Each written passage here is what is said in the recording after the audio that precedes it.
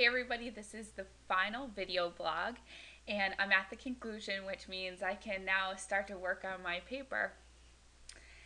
Anyways, so basically there's a few things going on here. Our new digital world, the world in your pocket, if you will, there's a few key concepts here. It's changed our culture dramatically. It's now a habit to check your phone constantly or to text back right away, or it's changed our language. If you go back to the advertising chapter, everyone's seen the campaign IDK my BFF Jill. That means I don't know. IDK now means I don't know, and everyone's now aware of that. It's also interesting how these new technologies transcend time.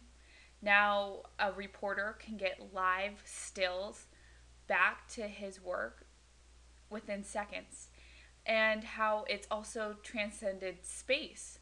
I'm leaving for Wimbledon for work in about 2 weeks, and once everyone posts, I'll be able to jump online and post responses to everyone. Even though I'm across the pond, so to speak.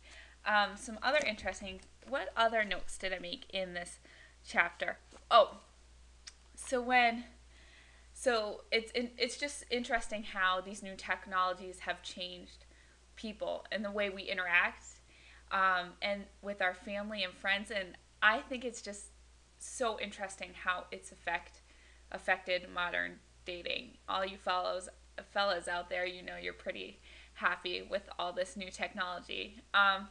And on page 226, I think I figured out a way that I can make a lot of money. I've made the first prototype of the Swiss Army knife that's a cell phone in one. So does everyone check that out? You got your cell phone, got a wrench, and you got a knife. Now this is the first prototype, but I like any other manufacturer will somehow make this sleeker, faster, and more compatible. And I'm probably going to do something about this exposed blade right here. And it will probably be welded together a little better than this use of tape right here.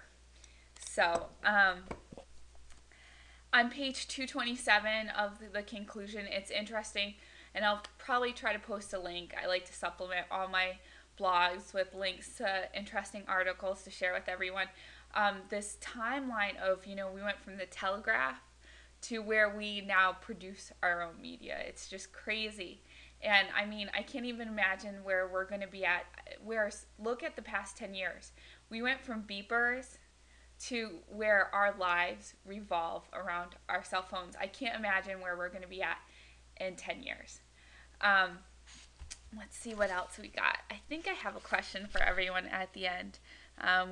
We transcend, we transcend space and time. Wi-Fi, it's not there yet. I'm a pirate of Wi-Fi, and I want it accessible wherever I am. I want to jump on a connection. We need to make that public. For me, one issue that I don't think we discuss enough is this access. We live in a democracy. We should have public access to knowledge and information.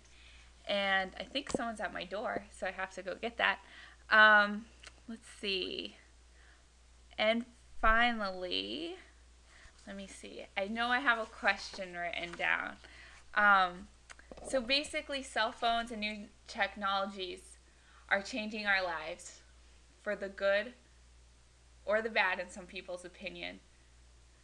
But are they here to stay? Do you think we'd ever go back? That's my final question. Thanks for watching and listening to my weblog. I really need to go get the door right now.